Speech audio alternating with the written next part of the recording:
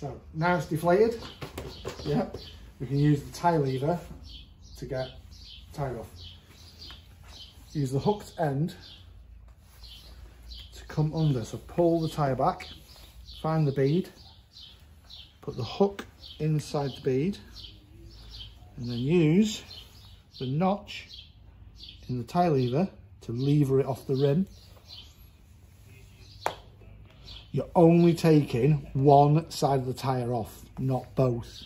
Some people put the tie lever too far under, they grab the back bead and try and pull it all over, so you don't want to do that. So, one bead, notch on, put it to 3 o'clock, thumb on the back, push down. And then you can run that all the way around. Okay, now you've got your valve, take your inner tube out. Okay, inner tube's out, pull your tyre off, lift your Super. okay.